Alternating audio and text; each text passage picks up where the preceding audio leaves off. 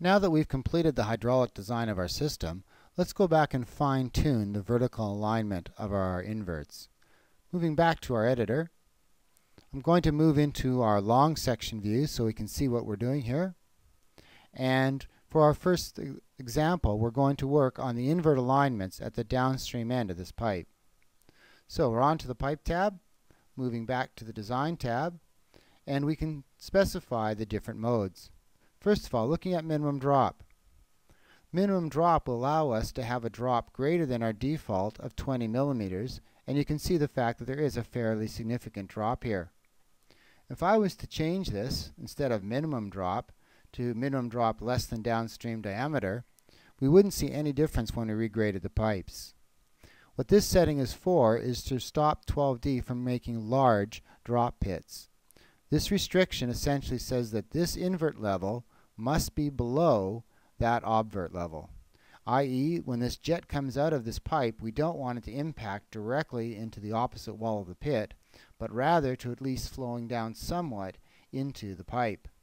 So that's the idea of setting that minimum drop less than the downstream diameter. The next option we have is an invert to invert drop. And if I go regrade the pipes with that, you'll see what's happened is that we now have an invert drop specified of exactly 20 millimeters. Now if I was to change that to an obvert to obvert drop and regrade the pipes, because these pipes are the same size, you wouldn't expect to have any different setting at all. However, if we were to move back to a pit where we had an increase in pipe size, such as this one, let's go and pick that pit. Keep in mind it's always the upstream pit because we're lining the downstream end. If we now go and change that alignment mode and change that to a invert to invert drop and regrade the pipes, you see it's going to be exactly a 20 millimeter drop across the bottom, and the obverts won't align. If we were to change that back to our obvert to obvert drop and regrade, you can see now, zooming back out, that we have that obvert to obvert alignment. Now there's one additional factor that's taken place here. You'll notice that there is no drop across this manhole. What's happened there is that if there is an increase in pipe size and putting the drop across there slightly greater than what's asked for, it will make sure that the obverts still align. The idea here is that yes, the obverts are aligning, but there is a drop across the invert still. Up until this point, we've used the default drop of 20 millimeters per manhole. We can customize this even farther inside 12D by creating a drop file. I'm going to call this my drop file. Oops. Then as usual, we're going to click on the folder and go and open up that drop file using a customized editor. Now if I just wanted to change the minimum drop, I could change this to anything less than 180 degree angle, which is everything, and go change that drop now to 30 mils. Write that file out, finish, and then go regrade my pipes. That would now make sure that I had at least a 30 mil drop across every one of my pits. Now the real value of this comes in. I'm going to go into this folder and go into the library and pull up this New Zealand drop file. The idea behind this New Zealand drop file is that with different deflection angles, there's different minimum drops. So if I was to use this and go regrade my pipes, 12D would look at the deflection angle in the pipes and then make sure that it had at least that minimum drop across the pit, assuming you had this set at minimum drop mode. So the drops that get used are now calculated from the pipe angle deflection and the value inside the minimum drop file. To display how the different grade modes worked, we've returned our alignment mode back to minimum drop and turned off any overrides on the pits or on the other pipes. Now, with minimum depth, what 12D does is make sure that it has the minimum depth at the upstream end of the pipe, minimum depth at the downstream, and then checks the grade of the pipe. If the grade happens to be less than the minimum grade, then the downstream end is shifted downwards to make sure you obtain minimum grade. So even when you're in minimum depth mode, you can always be assured you'll get your minimum grade. Now after it's finished that, it scans the pipe to find out if the cover has been violated at any location. If it is, the pipe will be shifted vertically downwards to make up for this deficiency in cover. Now if we were to switch this across to minimum grade mode, it operates just slightly different. I'm going to regrade my pipes. And what 12D does now is initially puts the pipe in at minimum grade.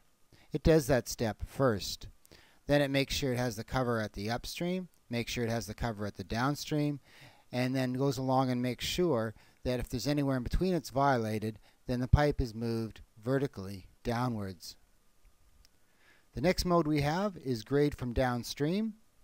What the grade from downstream does, if we go regrade the pipes, is you'll notice that it ignores the minimum drop. And if we zoom in a little bit closer, you'll see that we do have the minimum drop of 20 mils across our inverts, but we don't have any drop pits. And when the system is graded, it's graded at exactly the minimum grade. The purpose of this method is often used inside sewers where you want to keep the pipe network as low as possible and at the minimum grade. Keep in mind this is usually done for a certain length, and then you'd probably switch back to minimum depth once you're underneath the low spot that you're trying to go below. The final mode we're going to look at is constant depth channel. This is usually used for open channels, not for pipes. So if we go regrade that now, what you'll see is that the obvert of the pipe is put up at the top of the surface. This one does not look at the minimum grade at all.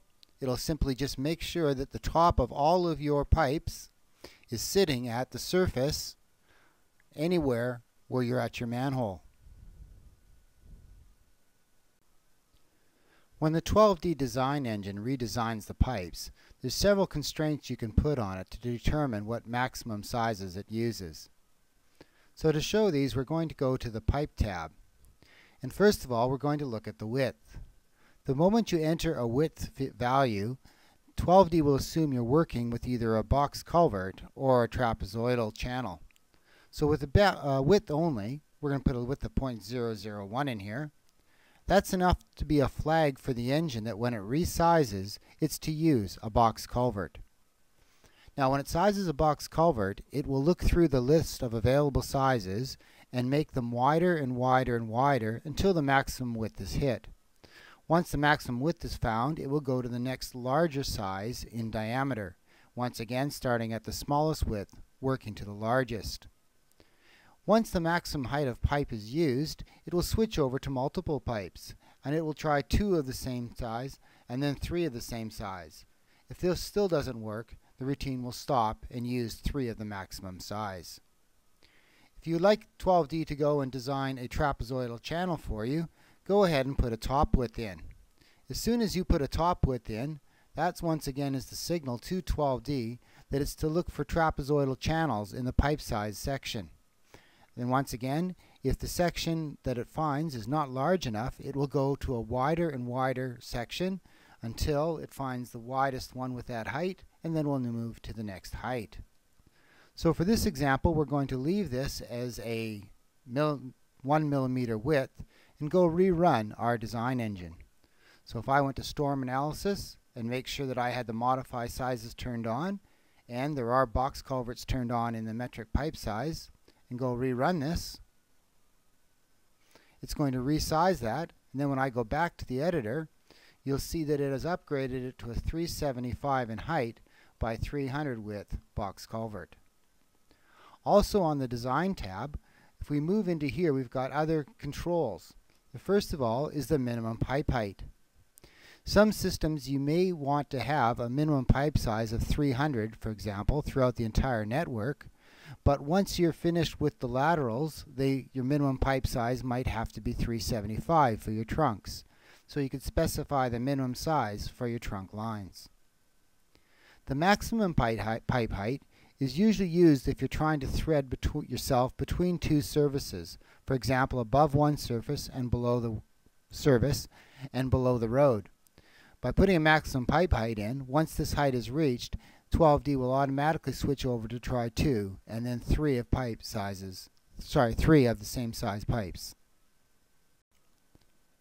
The final method we're going to show you to control the resizing of pipes and their changing of the inverts is the locks. You have locks for your pipe sizes and for your upstream and downstream inverts. The idea is to use these as infrequently as possible during the design mode, as it will constrict what 12D can do with its design.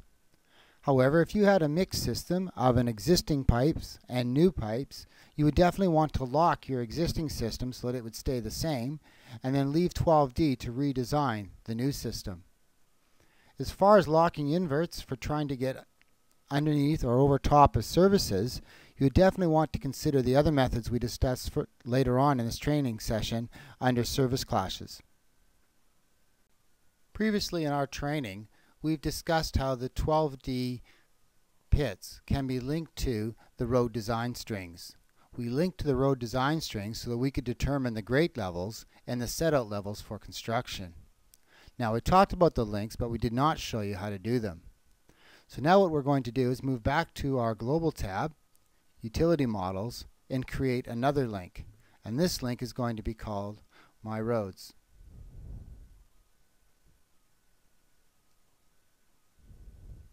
I'm going to select the folder button, then go to Open to bring up the editor for this. And in this, we're going to specify the models that contain our road strings. Now, in order to show you how to do this, we could just click on them as before, right mouse click, and then go select our road 1 strings. Instead, we're going to show you how the populators work inside 12D. I'm going to create myself a new view, View New Plan, and onto this flat plan, I'm going to add all of our road strings. So I'm holding the Control key and I'm selecting my road 1 strings, road 2 strings, 3 strings, 4 strings, and I'm also interested in my road center lines. So I'm going to add them all on at once. Do a fit on that and you can see those strings. Now, in case I needed to put one of my pits onto a curb return, I might want to add those as well. But for right now, I'm going to assume we're going to leave our inlets off curb returns. Now, to use the populator, I'm going to right mouse click on this column and say Populate Models. I'm going to populate it from all the models that are currently on view number 4, and then say Populate, and Finish. You'll notice what it's done is it's loaded the models off that view. Now, for the setout string ID, this is the name of the strings that we're going to link our inlets or manholes onto. Now, we're using the back of curb, but because there's a left back of curb and a right back of curb, I'm going to start with the wildcard followed by BOK. Now, I'm going to highlight that, Control C for copy. Then I'm going to go down and paste that into the rest of those columns. The search distance is the maximum search distance that 12D is supposed to go between the center of your pit and the string it's looking for. Now, our pits are supposed to be on the road design string. So I'm going to make this search distance 0.001, 1 millimeter. And I'm going to copy and paste that into the cells as well. And it looks like I haven't gone one too far on the back of curbs. Now, in addition to getting those levels off those road design strings, 12D can also use that road design string to rotate your pit symbols for your plan drawings. It's also used to determine the direction to get your road grade for your inlet capacity curves. And finally, it can be used to determine the angle that your water approaches a grate for your KU calculations. Now, the other thing that we can use our road design strings for is a centerline string. Now, if we were to go and check our road center lines, I'm going to do a string inquire, and we can see that those center lines are all called either, so I'll back off on that, sorry, are all either called road 2, road 1, but they definitely begin with the word road. So our ID for that is going to be road followed by a wildcard. The search distance has to be all the way from the back of curb to the center line of the road. Now, if I wanted to check that out, I could come to my information, sorry for that, the information button, drag across till I get to my bearing distance. And then I could come and measure the distance from the center of the road, little mouse and click, and come back to my back of curb string There's my right back of curb. And if I look at my dy distance, it was click on that again, it was 7.6 meters. There you go down here. So I'm going to make that search distance 8 meters. Cancel out of there. 8 meters. Now, the road center line will give us several values. First of all, if we're planning on rotating our symbols so that there's one for the left side of the road and one for the right side of the road, then we need to know where the center of the road is in relationship to the strings. So therefore, we need a center line. The second thing we'll do is if we need road chainages, those road chainage and offsets are sometimes used for set out. We need a road center line in order to calculate road chainages. And finally, even if you're not going to use the road chainages, often your inlets are supposed to be the same distance from the center line. When you hit your set pit details, we'll produce a report for you telling you how far your inlets are off your center line. Now, if you see one that's out of alignment, it's a quick flag to yourself that you should go fix that. Alright, let's go write these out and then finish that. And the button that does all these links is going to be your set pit details. Now let's finish that and let's go back to my pit tab and move over to our set out tab. This will help confirm to you what's being done. First of all, you'll see that the string has been linked to a right back of curb string, and we have got ourselves a centerline string. Now that means our grate levels that we talked about earlier, if we go over to the main tab, those grate levels are now going to be 150 millimeters below the set out string. Now the other thing that happens when we went and press set pit details with these links is if we go to our output window and bring that up and go set pit details again, we still have a blank string. One more step to be done. If we return to our defaults and go to our pit tabs, we can tell it that we'd like to use these strings. Now, if we want to get our Z levels from that set out string, we have to come across and say that we want to use the set out string. Now, we also say that we want to use the road center line, so we'll come down here and say we want to use the road center line as well. Now, if we would like to quote the XY location of the pits from the set out string as well, then we could also change that to set out string. Now, set pit details, and let's go look at our output window. What's in our output window now is the distance from the center of our pit to the road center line and the distance from our pit to the set out string. Seeing that all of these are zeros confirms that our pits truly have been snapped directly onto the back of curb, and seeing that they are exactly the same distance from our center line helps us be assured that we have the proper offsets for our road.